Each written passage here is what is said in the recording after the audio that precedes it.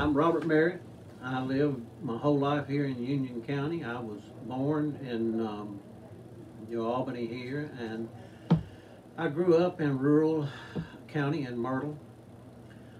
We were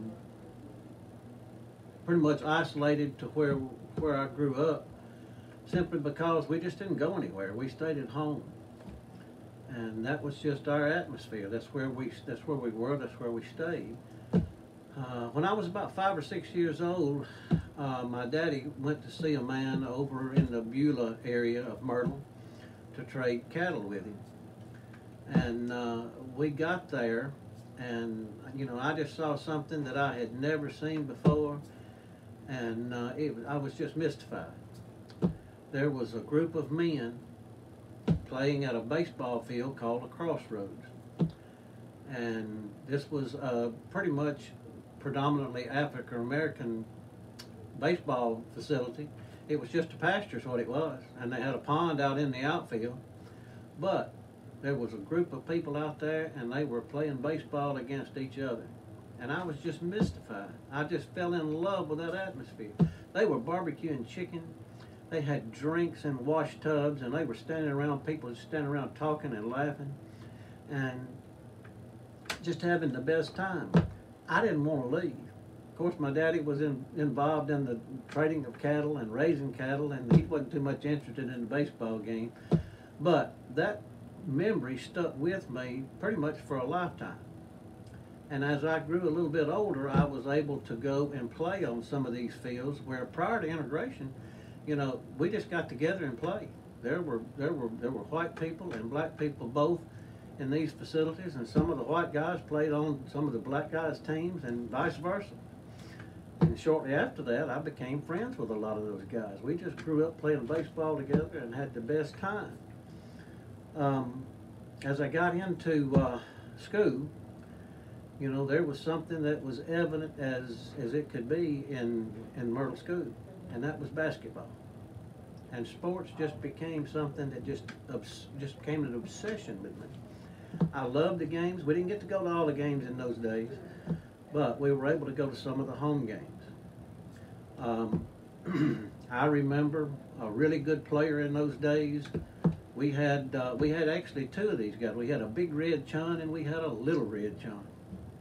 Big Red Chun played in the early 60s, and he was such a good basketball player until there were some people in the community that thought he needed to play another year or two. And they wound up, and as they say, some stories become legends. When the story becomes legend, you print the legend. And they felt like that he needed to play an extra year or two, and there were some people that got together and supposedly got his birth certificate changed so that he could play another year. Well, everything was fine with that until he got old enough to draw Social Security. When he went to the Social Security office, they said, "Wait a minute, you're not old enough." He said, "Yes, I am." They said, "Not according to that." But that's one of the stories that came out during that time. But Big Red Chun was a fantastic basketball player.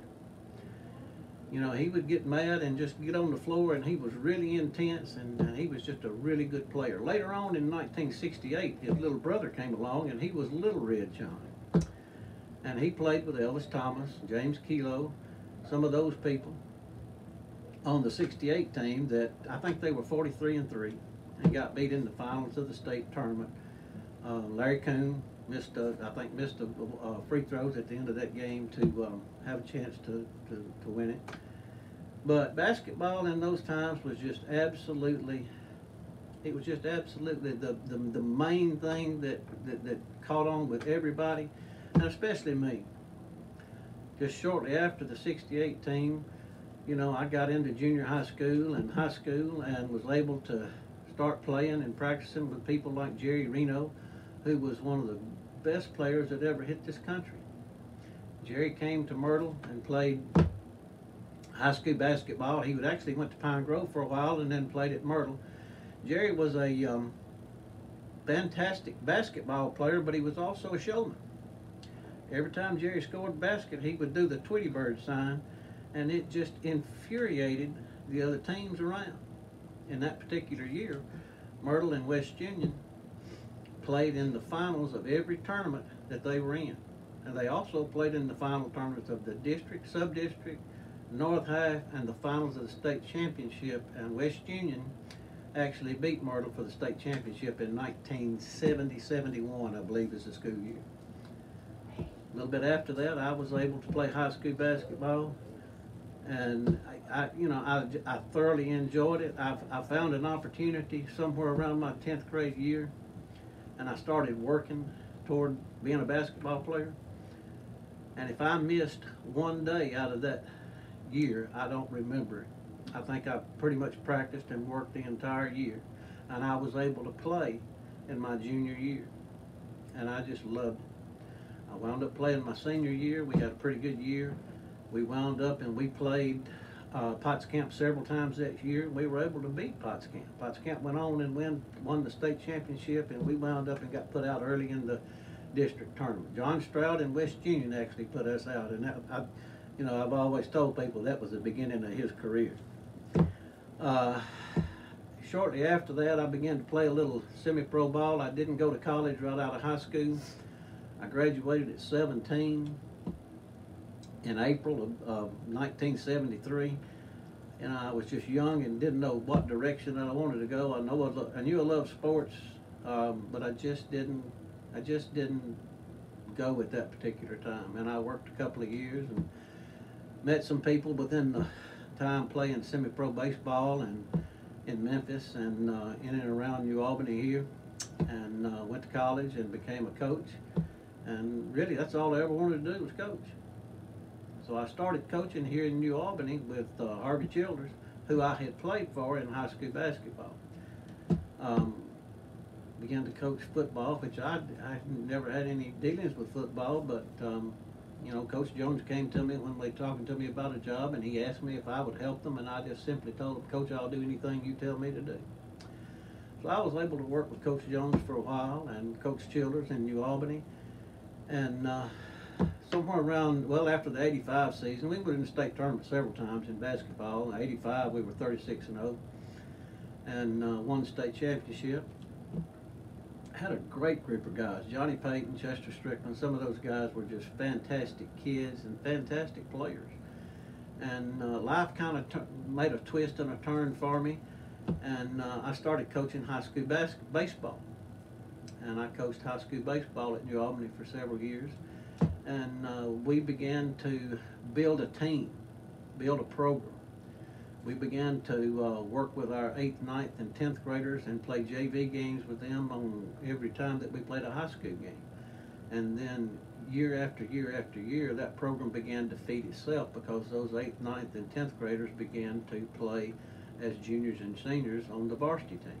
Occasionally, I'd have an 8th or a 9th grader that was able to play on the high school team. I remember Robert Gordon, who went on to be a great high school coach at Merritt, was one of the grittiest, toughest little kids I'd ever seen come through there, and he played, I think he played a little bit as an 8th grader for me. Shortly after that, life made another twist and a turn, and I was able to go back to coaching basketball, but I was coaching junior high basketball at the middle school in New Albany. And we had some really good teams and some really good years there, and we wound up, I think the first 2 or 3 years, we didn't even lose a game. And those players went on to coach with Warner Bradford at the high school, play with Warner, excuse me. But they won a state championship there, and if they had not changed classifications, they moved up a classification there and got into the higher classifications. We were in the lower level of the class that we were in. And once we moved into the bottom level of the next class, it was kind of tough on us at that time because we were a high school of 500, and we were competing against schools of 1,000 or 1,200 at that time. So the numbers were not compatible. But if that had not happened, Coach Bradford might have won about 3 state championships in a row because he had really good teams right there. He won one of those, but he possibly could have won 3 with the teams that he had. Shortly after that, you know how life just turns and twists for you. It twisted to me so that I was able to get into school administration. Once I got into school administration, I still stayed with the sports as much as I can.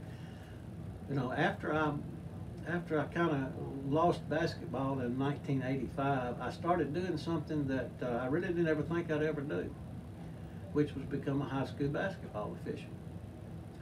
And I got into that, and there was some of the best people I'd ever been around in my life. You know, a lot of people didn't think so because they called here in Union County, but they were really good guys. Tommy Morton, Tommy Patterson, Stan McAnally, Eddie Martindale. And I began to meet and know all of these.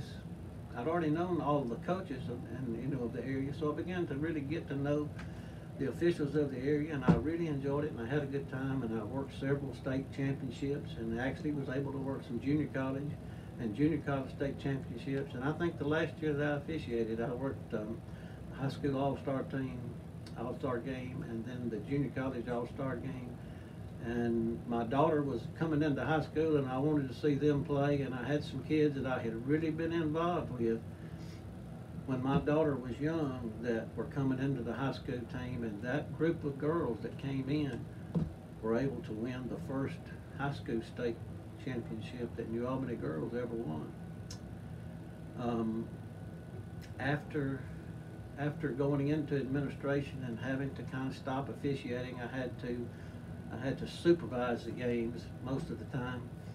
I was able to move, you know, as from a middle school administrator into the central office, and became an athletic director for the whole district, for the high school and the middle school. Chuck Garrett and I got to working on some things, and we got to looking at these disparity in numbers.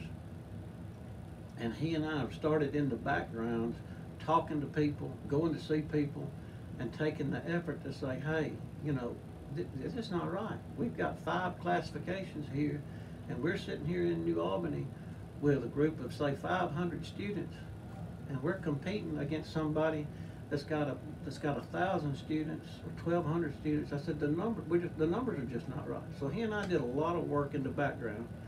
We actually went down to Jackson on several occasions talking to people, and finally we were able to get with the executive committee of the MHSAA, and we were able to convince enough of those people to vote to send us into 6 classifications, which crunched those numbers closer together.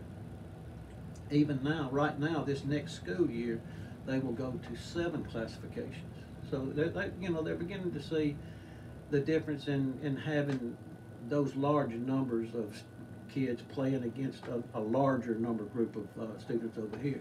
So that was a big deal for us at that time, and it was a big deal to get it done. I was tickled to death the day that I opened up the newspaper and saw that the MHSAA had voted to go to 6 classifications, and I think that was one of the really good accomplishments that we were able to do while we were here at New Albany. You know, we were able to hire some good people. We had good teams. I think that one of the things that I'm most proud of is the people that we hired while I was at New Albany in sports. We tried to hire the people that really cared about the kids. We wanted them to make sure that they set their program on a standard, that they worked hard with the kids, they worked hard themselves, and that they were doing everything they could to teach those kids right and treat them right and teach them things that sports will teach you that nothing else will teach you. I learned that from sports. I had as many lessons in life that came from sports that could possibly be. I've told people many times that I learned as much about school administration from playing basketball and working with Harvey Childers as I did anywhere. It's something that still encompasses my life now. I've got my grandchildren in school at West Union. My grandson plays basketball there in the junior high. I've got a granddaughter that's coming right behind him that I hope will play volleyball and basketball there. And then I've got 2 other grandchildren that I'm already working with them in the gym some at night and teaching them how to shoot and teaching them how to dribble. And hopefully they'll be something that I can just spend as much time as I can watching them play. I started back officiating high school basketball 2 years ago, and I just fell in love with it again. Matter of fact, I'm going to officiate a game tonight. I'm 67 years old. You know, I can't catch those kids anymore running down the floor, but I can stay up with them just a little bit. And I really enjoy it. It's just been a blessing in my life to be able to have been involved in sports and to have played the games that I played and to have coached in some of the state championship games and to have officiated in those games and continue to sit in the stands now and just hope that my grandkids and the kids around them have the opportunity to learn from some of the best people that they'll ever be around and learn some of the lessons in life that sports can teach. Number one, I think from the high school time that I played with Harvey Childers, the first thing I learned was you better have your cell phone time. You better understand how to tell time, because if you can't tell time and be on time, you can't be in my program. If he said we were going to leave at 4:45, that bus door closed at 4:45 and that bus pulled out. If you were pulling up like some kids today think that they can be a minute or two late and it'd be okay, it wasn't okay. We were taught to be early. And today, you know, sometimes I blow people out of the water when it's time to go somewhere because I'm 15 minutes early of being 15 minutes early. And that's one of the things that I learned from him. I learned from playing basketball from him that you are going to dedicate yourself to that program, to that team. You are going to concentrate on your task while you're here. You're not going to be thinking about anything else. You're not going to be talking about anything else. You're going to focus your attention on what we're doing today. You're going to do your best to learn it. And if you don't learn it, we're going to do it over. And if you don't do it to my expectations, we may do a little running after practice. So, you know, those things that you learn from sports, you learn how to dedicate yourself to a cause. You learn how to get yourself up, get yourself ready, get there, prepare yourself. You learn how to concentrate on what you're doing. People ask me all the time, what was the secret to Harvey Childers' success? And I tell them, you won't believe it if I tell you. And I'll go on to tell them is that he kept everything as simple as he possibly could. There was no extravagant game plan. There was no extravagant game plays. We in practice had as tough a practice as we were going to have in a game. Every drill, everything we did in practice was accountable, and you were watched, and you had to prepare for that, and you had to be ready, and you had to do it to a certain level. And that was the secret to his success. The kids weren't joking around or they weren't playing. They were concentrating on what they were doing. We did that in high school, and his teams that I helped him coach with did that. Part of my job was to be with, you know, the post people or the guards, and whatever we were doing, those kids had to pay attention to what they were doing. They had to be in defensive position. They had to have their hand in the passing lane, and they had to do exactly what was expected of them. And focusing on your task and putting your entire thoughts and energy into doing something in practice, and you turn that into the game, that's the secret to his success. I mean, he was just that good. And that, you know, if the kids that played for him, most all those kids that played for him went on to be successful people because they had been through a program that taught things. And that, you know, that was important to me when I was hiring teachers or hiring coaches. You know, I mean, I want you to work at it. I want you to do it like it should be done, and I want these kids to learn as much as they can learn in basketball, in math class, or whatever. It was just things that you could just catch on to and just latch on to and say, hey, this is good. This is really good stuff here. I think one of the first things I did when I was a principal is I kind of took his theory on, if you're going to do it, you're going to do it right, and if you don't do it right, you're going to do it over. I put some kids that struggled in math. They got their regular math class, and then I worked out a schedule and gave them a second math class so that they could hear it from another teacher. They were hearing basically the same things, but they were hearing the same things from another person. And you know, that was one of the things that helped those kids gain in their student achievement. And it was just plain old basketball coaching principle. In those days, the difference in a baseball facility and a pasture was, did you have cows on the field? They'd move the cows off for the field, and we would shovel manure off the field and go out there and play. But that's just where we played. It's the only place we had to play. Now, there were several of those around here. There was one in Martintown called St. Mary's. There was one in New Albany at the Compress. And then there was one at Mr. Lon Rutherford's place at out toward Beulah called the Crossroads. And I know there were several others around, and I'm not the greatest person to tell you the history of that. I think there's a great story in that, because there's a lot of people that are still around that played on those places that, I think, they're getting to the age now that somebody needs to talk to them and get a good story out of them, because there's some really good stories to come out of that. But, when the first time I saw that, I mean, the only time we got to see a baseball game was, when we could get the antenna turned in the right direction on the game of the week on Saturday, and maybe pick up Dizzy Dean and Pee Wee Reeves talking about the Yankees and watching that game. But, I guess when the first time I saw it, it was a facility. It wasn't just a pasture. They took and they transformed a pasture into a facility. And, playing a little bit later on in life there was an experience, and it's something that I knew I wanted to do. And we just got along and had the best time that you could have. I don't remember us having any arguments or fights or anything like that. We just got out and played baseball. We'd take up a few dollars to hire somebody to call the games, and some of those guys that were playing, we got to be good friends with, and they actually came over and started playing with us before the baseball fields kind of died out, and we started getting city facilities and sportsplexes and things like that. And it turned over to adult softball at that time. And there were some adult softball teams in this area that could play with people anywhere in the country. I mean, just absolutely some of the best players you've ever seen.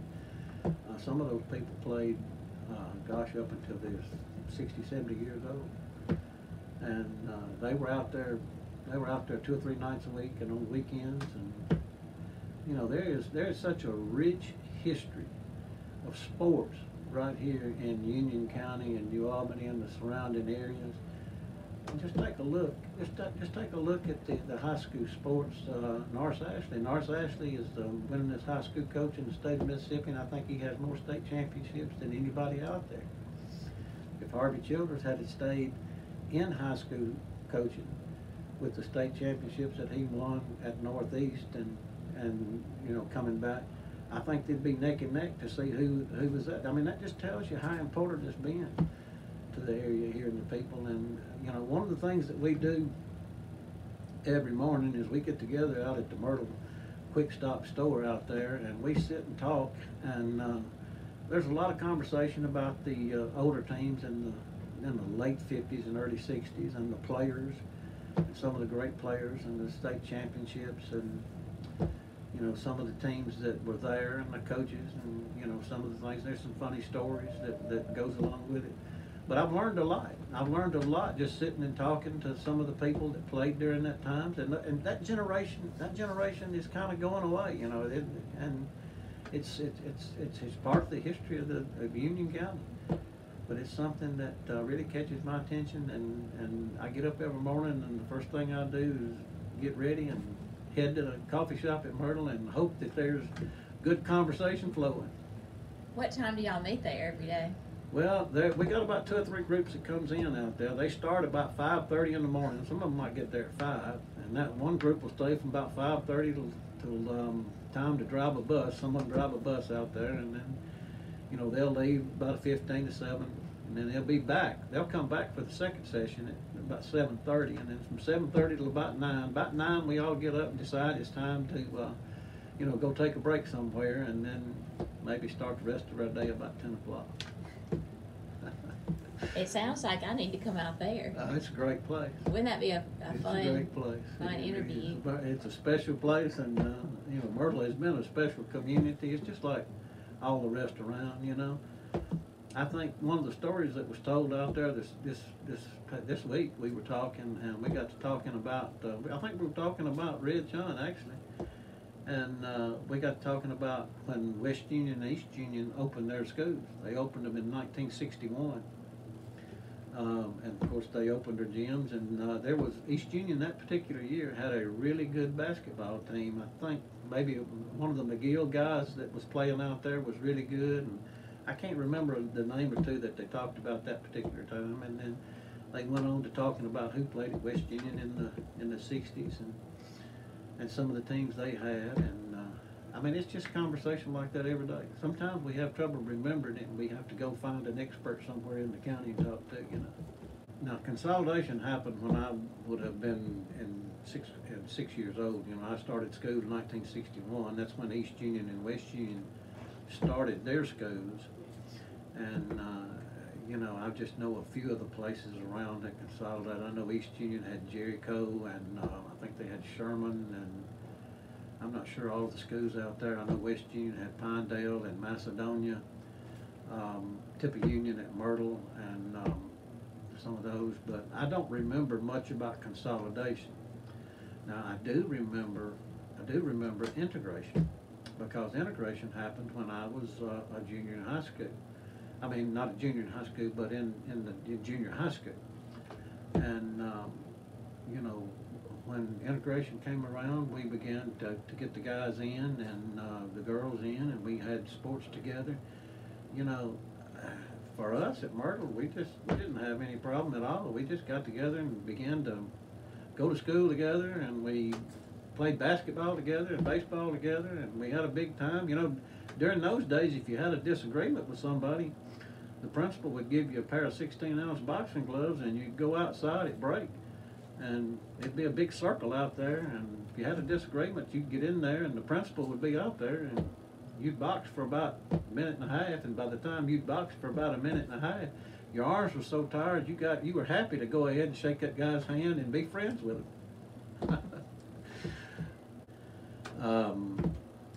Well, as I will tell you that today, there's a little bit of difference in what it was when I first started in '85. In '85, Gerald Cadmus was around, Norris Ashley was around, Elvis Thomas, Charles Collier here in the county, the Kirkendalls were still around, and basketball at that particular time had such a rich group of coaches out there that was just unbelievably good.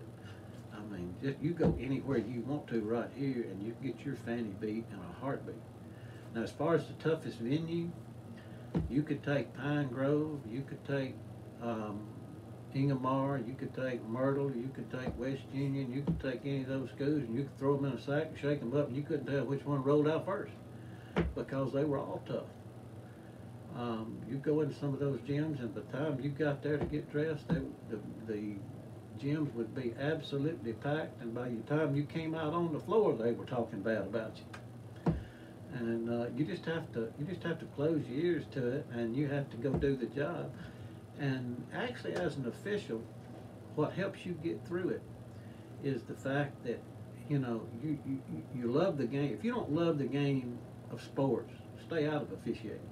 If you love the game of sports and you get into officiating, you'll become involved into the game, and you can almost shut out some of this talk that people fuss at you and talk about you, and you can just go ahead and do the job that you were sent out there to do, and it's fun.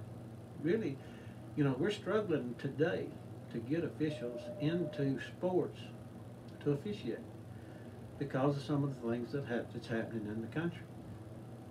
You know, officials have been attacked in other parts of the country. They hadn't been attacked here in Mississippi that I'm aware of. But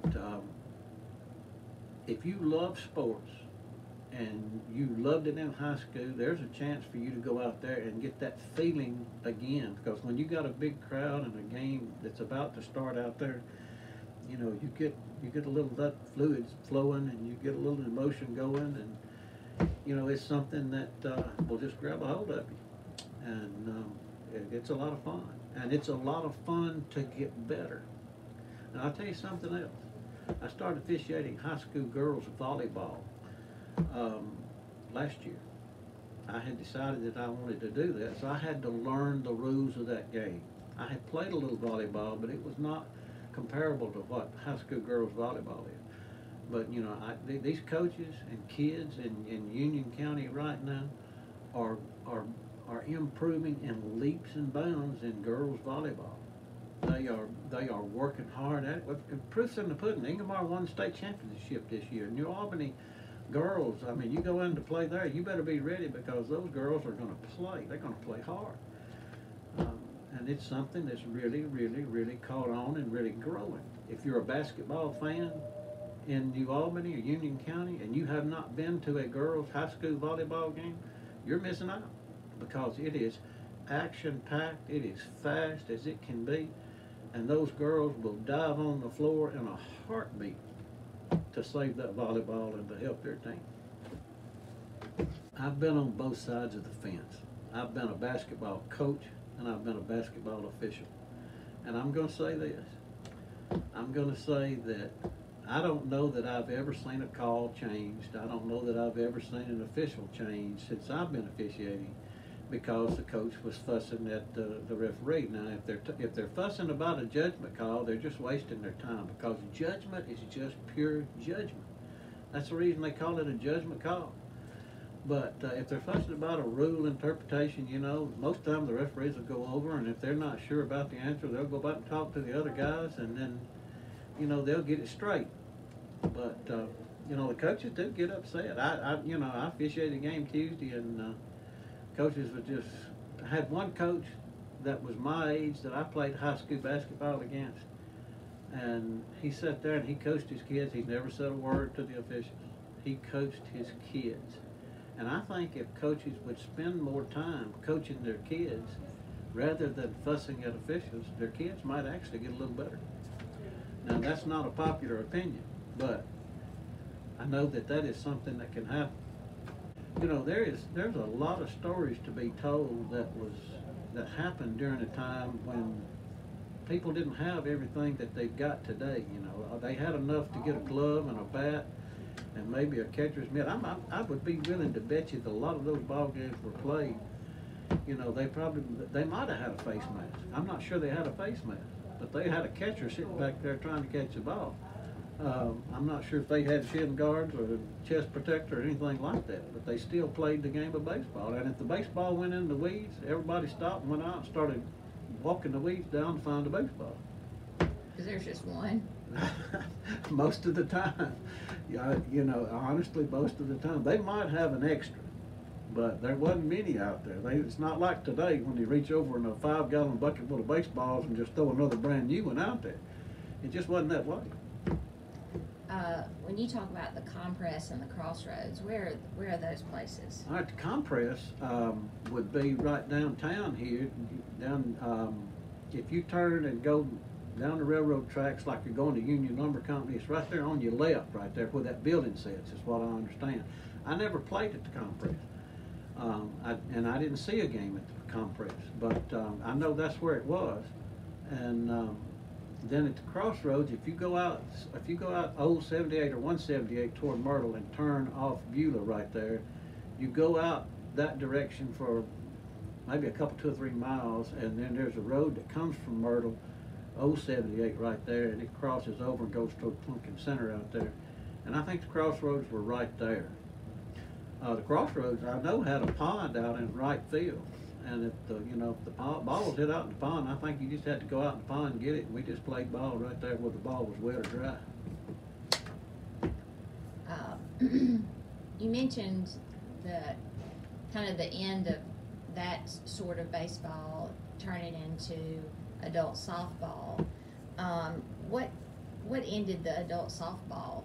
You know, I don't know what it ended the adult softball. I think the rise of Little League baseball and travel ball ended the adult softball. The adult softball right here, there was guys that I played till I was 40 years old.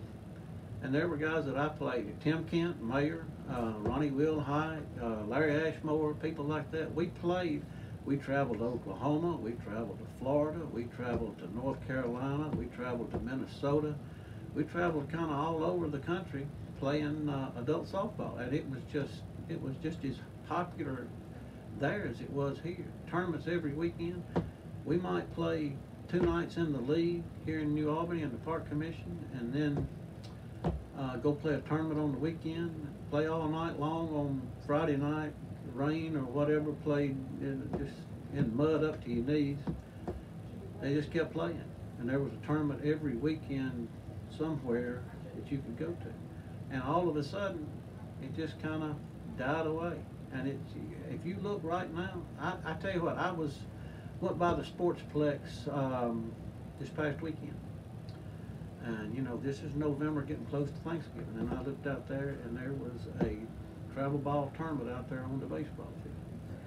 And, you know, the emergence of travel ball, the emergence of fast-pitch softball for girls, I guess just took the parents from doing something for themselves over to, you know, their kids. You know, I'm a little worried sometimes that I think that they may play a little too much. You know, if you pay attention to the Little League baseball and travel ball ended the adult softball. The adult softball right here, there was guys that I played till I was 40 years old. And there were guys that I played, Tim Kent, Mayer, Ronnie Wilhite, Larry Ashmore, people like that. We played. We traveled to Oklahoma, we traveled to Florida, we traveled to North Carolina, we traveled to Minnesota. We traveled kind of all over the country playing adult softball, and it was just as popular there as it was here. Tournaments every weekend.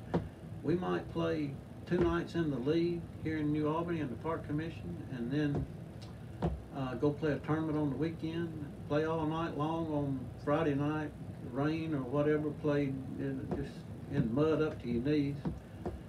They just kept playing, and there was a tournament every weekend somewhere that you could go to. And all of a sudden, it just kind of died away. And if you look right now, I tell you what, went by the Sportsplex this past weekend. And, you know, this is November, getting close to Thanksgiving, and I looked out there, and there was a travel ball tournament out there on the baseball field. And, you know, the emergence of travel ball, the emergence of fast-pitch softball for girls, I guess just took the parents from doing something for themselves over to, you know, their kids. You know, I'm a little worried sometimes that I think that they may play a little too much. You know, if you pay attention to the hype in the news media, you know, the professionals are telling you to hold off a little bit on the travel ball, especially the pitching, because they're seeing the surgeries that used to be specific to professional athletes, such as Tommy John surgery.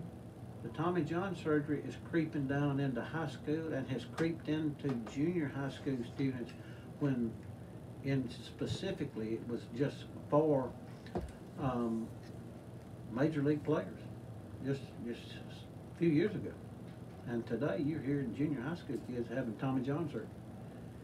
I was there this morning from 7:30 until 8:45. And we didn't cover much sports this morning, but we got a couple of guys out there that you know, they run rabbit dogs every day, and that's their sport, you know. And we got another guy that trains dogs, that runs runs deer and runs coyotes in the trials. Of course, we go from rabbit dogs, we go to coon dogs, or we go to deer dogs, and then we go to basketball. And sometimes when we go to basketball, some of those guys get real quiet. You know, it's like, that's not their deal.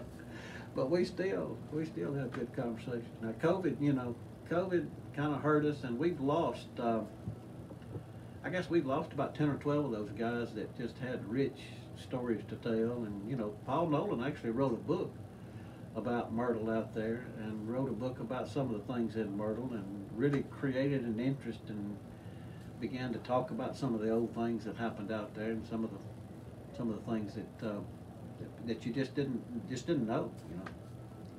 How many guys were out there this morning? Okay, let's see, there's 2, 4, 6. There was 8 of us out there this morning, and 2 more came in, made 10. Now, do y'all eat out there? Oh yeah, sausage and biscuit, cup of coffee. You know, some of them drink a Diet Mountain Dew, or you know, they fix breakfast, and they serve breakfast to a lot of people coming in, going to work, and you know, they just have their regular business, but they know that we're gonna cover up about 3 or 4 tables in the back there. And what's the age range of men out there? I guess right now the average age range is in the 60s. So one or two is in the 70s, and but the average range would range from say 65 to 75, and sometimes it gets a little older, and sometimes it gets a little younger. They actually wrote an article in the Tupelo Journal about our group. You know, that was a few years ago, and they did a spread on us, and it was kind of funny, kind of good. Who's the person that that when they come in, you know, it's like, okay, well, that's the guy that everybody wants to see? Well, now that's a real good question. Okay.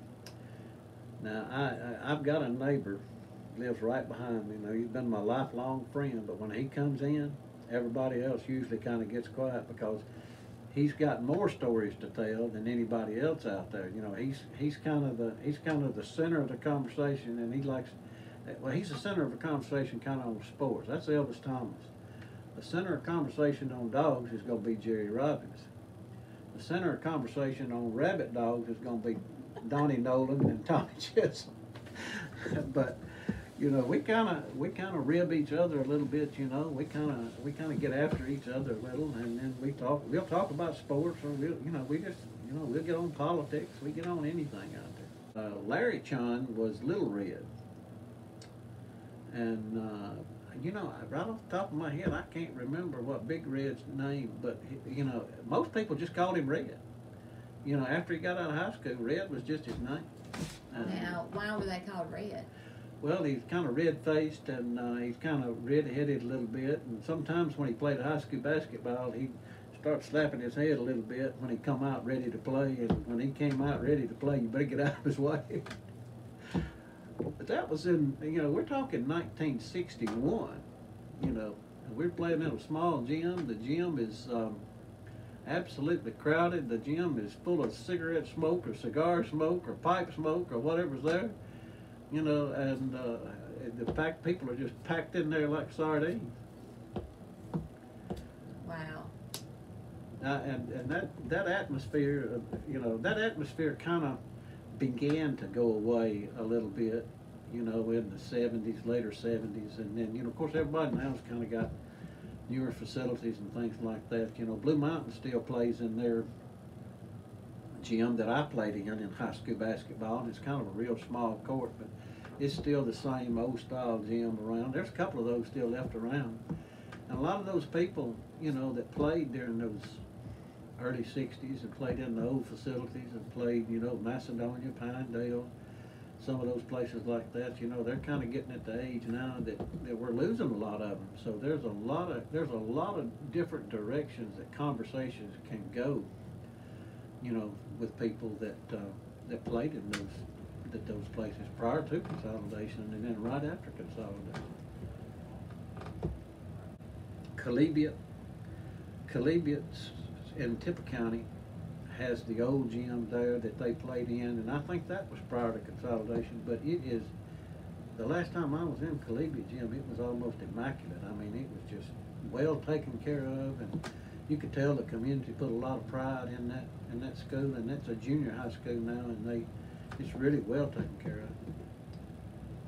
of. Is there one that you go, because I guess you probably travel around to a lot of gyms more than the average person. Is there one that you go into and you just think, like, it just feels like you're in a movie or something, like an old? Well, some of them, Blue Mountain would be that way just a little bit, and then Pine Grove is kind of that way. They're going to pack that gym regularly.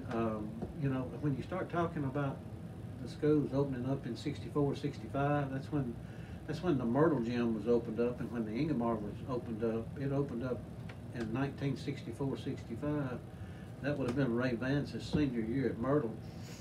I mean, you're talking about new facilities at that time. They're still great facilities, but over the years, you know, I can go back to starting to go into those ball games in '64 and '65. I've seen those gyms just absolutely packed with people, and people trying to get in. As a matter of fact, I left a picture here at the museum with Jill of a game that happened in 1979, and that picture is here, still here in the museum somewhere, of what I consider to be the best two high school boys basketball games I've ever seen. And you couldn't even get in the gym by 4:30, 5 o'clock. And there were 3 games that night, and you could not get in the door. Well, where was that? That was here in New Albany. And who were the teams? That was 1970. That was the Christmas of 1978, and Norris Ashley had his really good Ingomar basketball team. They actually won the Grand Slam that year. Norris, I mean, I think y'all have had conversations with him here at the gym. Norris was the coach, Frank Durrell,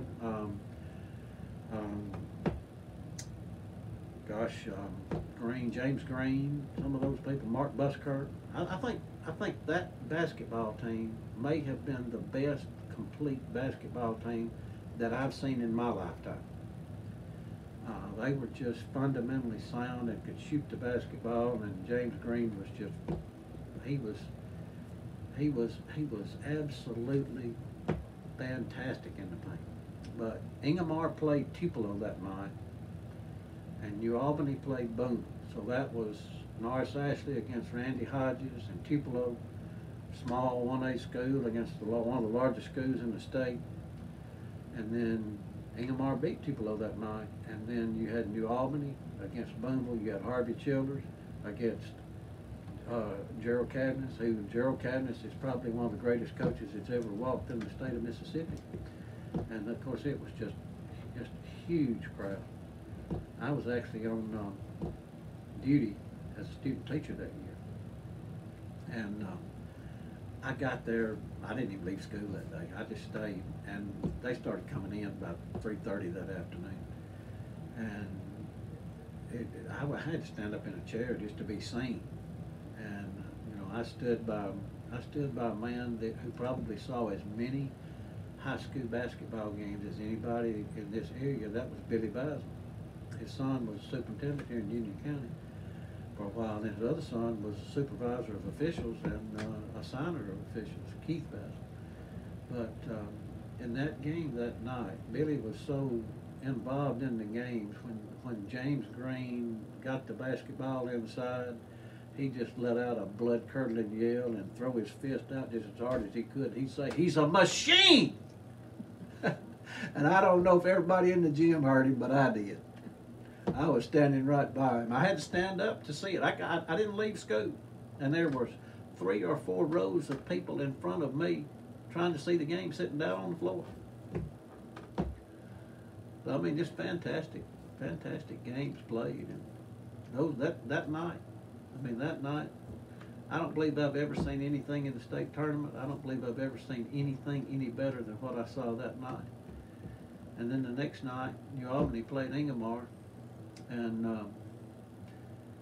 with no time on the clock, well, just a few seconds on the clock, Gary Golden supposedly, we thought the referee might have missed the call, but, one of those things that happened. Gary Golden supposedly went over James Green's back, and the referee called a foul, and no time on the clock. James Green goes down with ice water running through his veins down there and drains 2 free throws, and bam, ball game's over.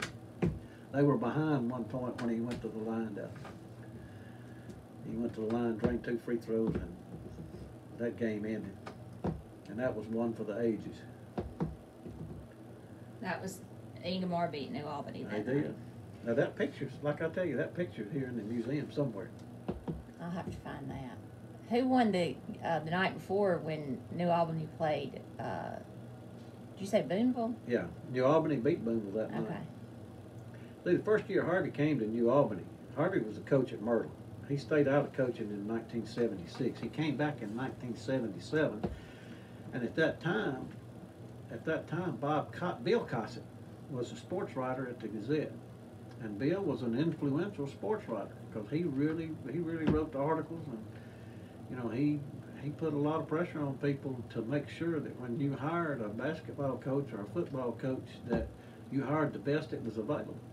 Well, in '77, New Albany hired Harvey Childers, and in that '77 season, they were knocking around about 500.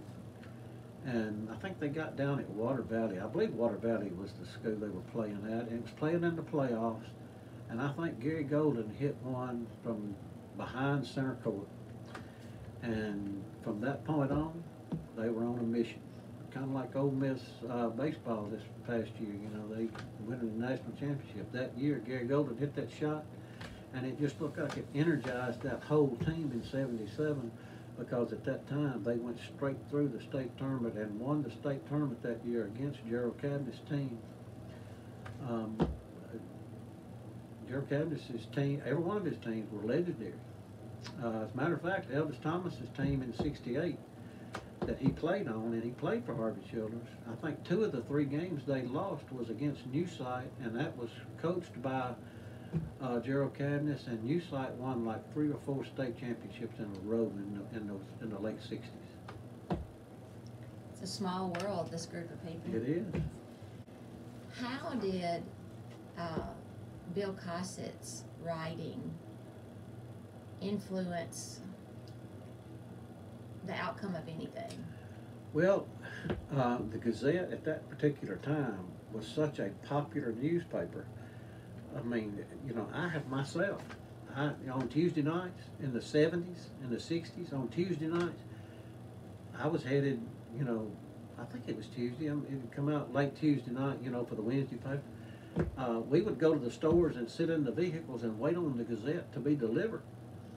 It was such a popular reading at that time.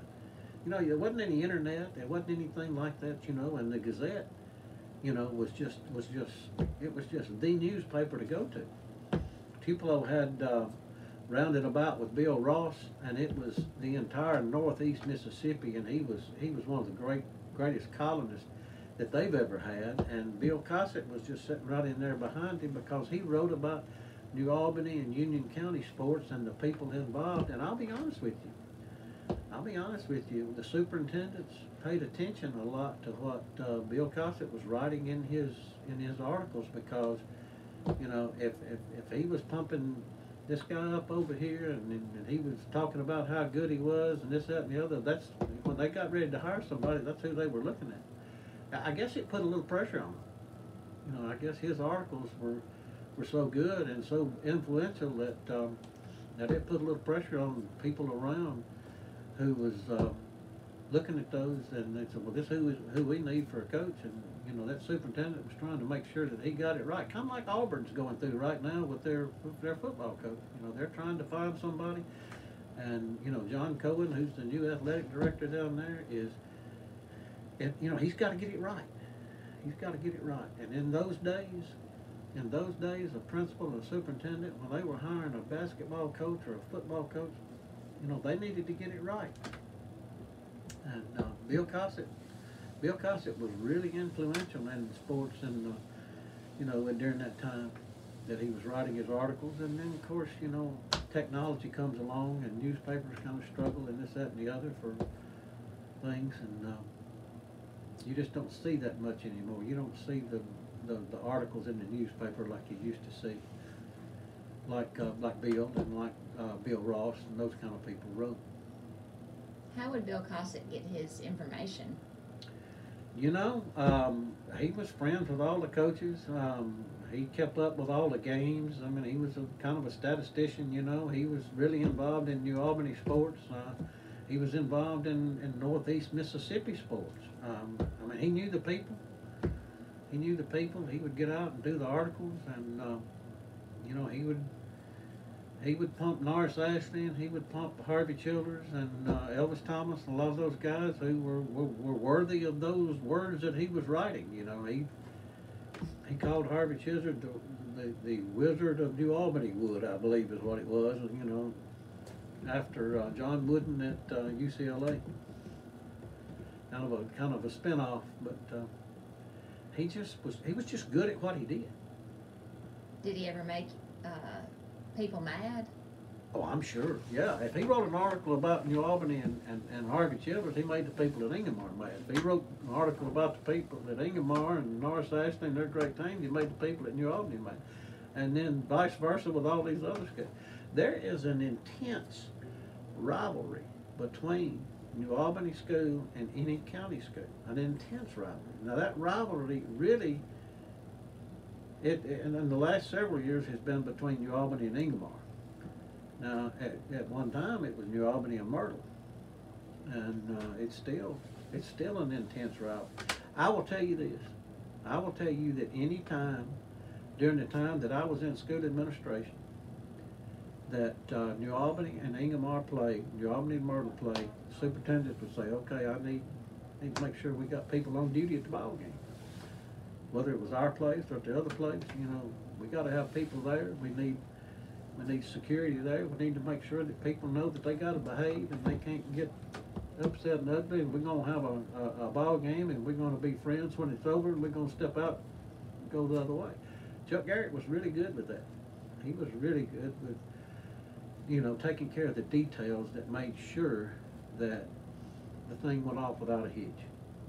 Do you think they were worried more about students misbehaving or the adults actually, misbehaving? New Albany and Myrtle had kind of a little fight out there at one time. I hate to bring that up because it's been dead and we want to keep it buried.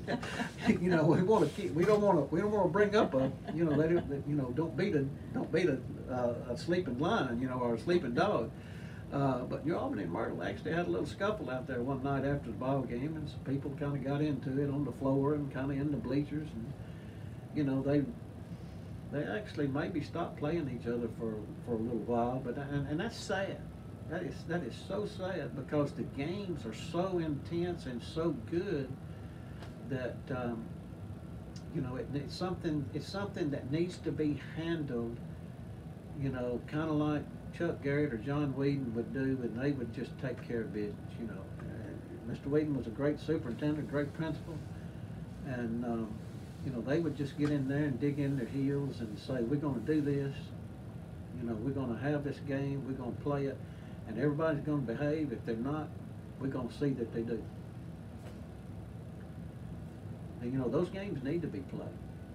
Those games need to be played. They don't.